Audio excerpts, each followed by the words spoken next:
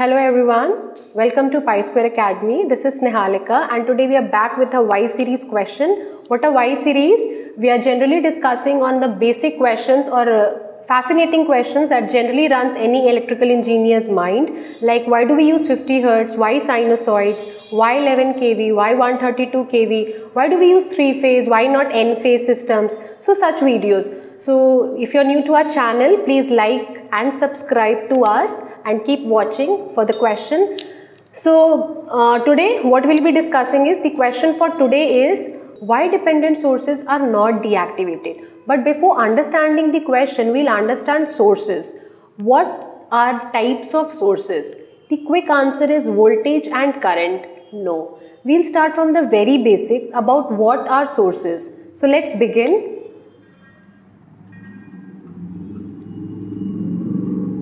Sources can be categorized. The first thing, that how do you categorize a source, is either a AC source or a DC source. Now from AC and DC source, the next sources are voltage and current. No, we will classify them into independent sources and dependent sources.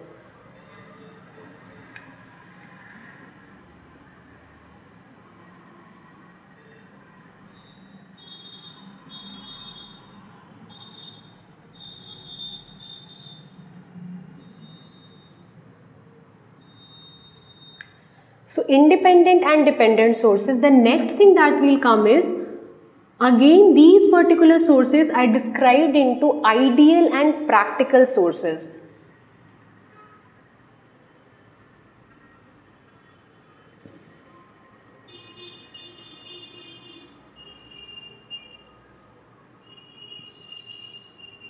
So now when I speak of ideal and practical sources, what are ideal sources? Obviously the answer is the sources that will not have losses.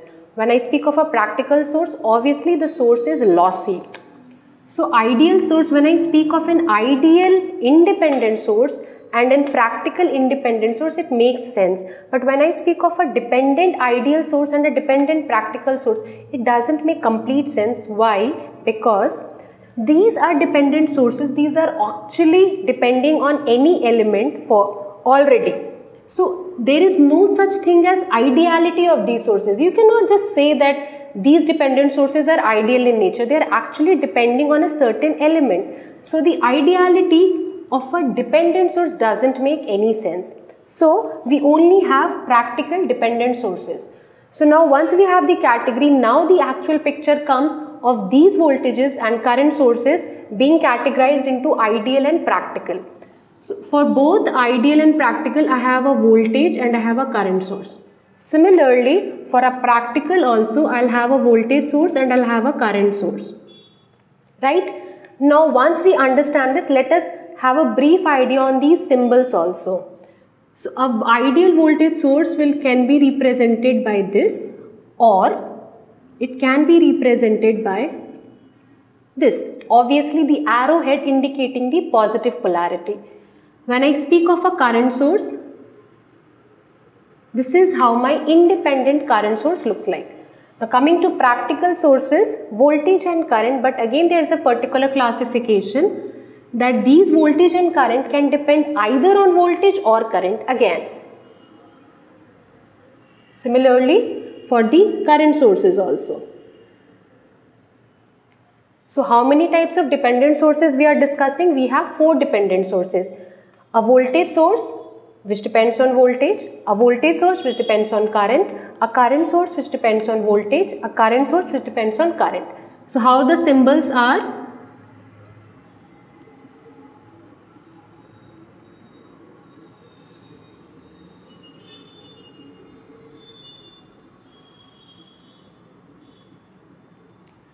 Currents, let's have this symbol. Voltages, let's have this symbol. If it's voltage, voltage depending on voltage, XV1 depending on current, XI1. Current depending on voltage, XV1, current depending on current, XI1. So this is how all the voltage and currents symbols are there. Now coming to a perfect example of these sources, an ideal and practical, I have a voltage source as a battery. The perfect example of an ideal independent source voltage is a battery. For a current, this is astonishing.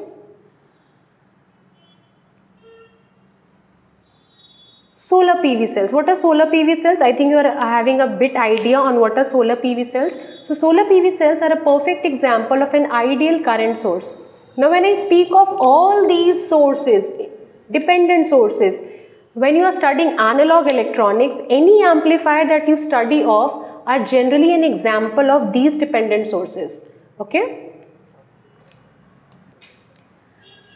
So I think we have an overview right now on types of sources, how do they look, what are the examples, we have all covered that. So now let's get back to the question that why dependent sources are not being deactivated.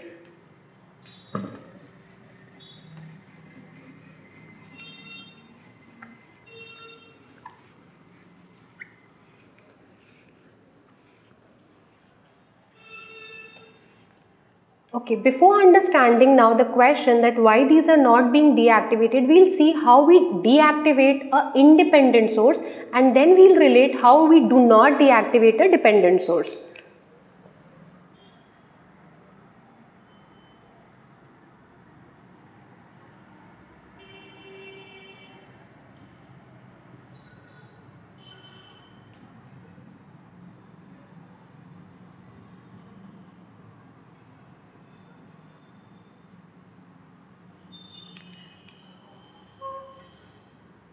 So before getting into the deactivation, see this is what a voltage source supplying a load resistor RL. This is a current source supplying the load resistor RL. I just want to take a moment and make it clear why we call them as ideal and practical sources. If I want to change the load value resistance RL, assume I take it as at 1 ohm. Okay. Now what is the voltage across 1 ohm? V. Now I'll change this 1 ohm to 100 ohms. Now what is the voltage across RL? V. Now I put it to 1 kilo ohm. What is the voltage across RL? V. So what is it indicating? That in spite of there are changes in the load, the voltage across my load is not changing. It means if I have a 5 volt source, the 5 voltage is absolutely intact across my load. Similarly, coming to a current source, if I want to have this current source, there is a current that is flowing, assume 6 amperes. So for this 6 ampere current to flow, even if you change the load from 1 ohm to 1 kilo ohm, always and always there is a current that will be 6 amperes, right? So what if these sources are turning into a practical source? For that to happen, obviously at your load you will not get 5 volts and obviously here you will not get 6 amperes. So if I say 6 amperes, it means you will obviously get something less than 6 amperes, obviously not greater, right? So here also we will not get exactly 5 volts, not greater than 5 volts but something less than 5 volts. To have that drop or to have that value less than 5 volts, I think I will add a resistance, or that resistance is my internal resistance. So where do I add that resistance? For a voltage source, I'll add it in series, and for a current source, I'll add it in parallel. So the question will arise, why did I add it in parallel here? Why did I add it in series here? Let me name it as RS. Let me name it as RS. So you will see now that even if there is a 5 volt here, there will be a certain drop on RS and the voltage that is available now across RL will be something less than 5 volts. I am assuming a current I. So the drop is I into RS. So the new voltage that will be existing is 5 minus I into RS. Right? This is my VRL. Similarly, if I speak of a current source, initially I was having a current of 6 amperes. Now since I have added a resistance here, some current will go here. Let that current be small I. And now the current that is going is I plus the current that is going in RL. So obviously I will get a lesser current now in RL, which indicates that again it's a practical current source. These drops are happening in its internal resistance. So after we have understood the concept of an ideal and practical source, let's move on to deactivating them.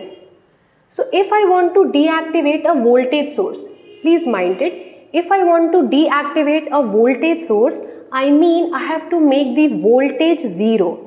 Right? I should make the voltage zero. I want to make the voltage zero. I have a battery. I get the chemical out of the battery. That's how I make the voltage as zero. But this voltage will now become 0 volts. But obviously the internal resistance of the battery remains intact. I have not changed it. So the common saying that goes that if you want to deactivate a source, replace the source with its internal resistance is a taboo. What we actually understand is we are making the voltage zero. Okay. Similarly, if I speak of a current source, I will make the current zero. If I want to make the current zero, I will open circuit this. Right? I will open circuit this and I will short circuit this.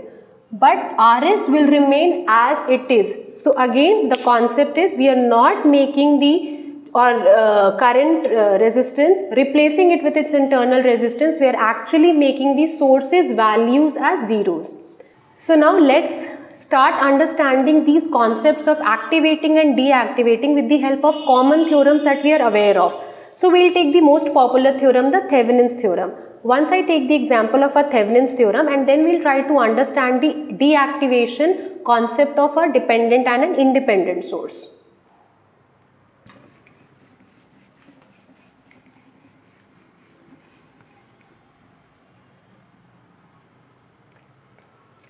So now to understand, let me take an example of a circuit.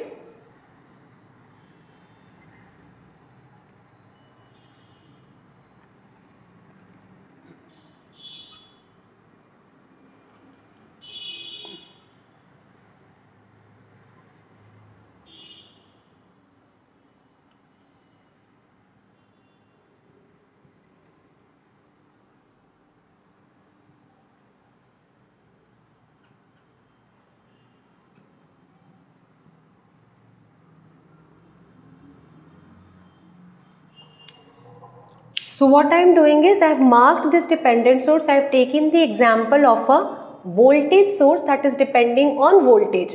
So it's a voltage dependent voltage source.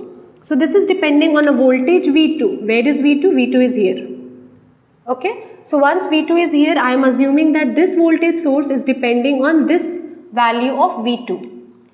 So now let me try to figure out the Thevenin's equivalent at the load resistance RL. Okay. So let me name this point A and B. So once I start that I want to figure out the resistance, I will remove the value of RL.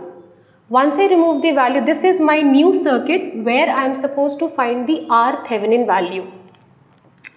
So I need to find R Thevenin, which will be equivalent to the resistance across AB. Now the first thing that we know is we have to deactivate the sources. So now you can see I have how many sources? Two sources, a voltage dependent source, a voltage independent source and a voltage dependent source. So once I want to deactivate this source, you see that I have already mentioned a 2 ohm resistance value, which is obviously its internal value. So how do I change? I will make this 5 volts to 0 volts. And this source will now change into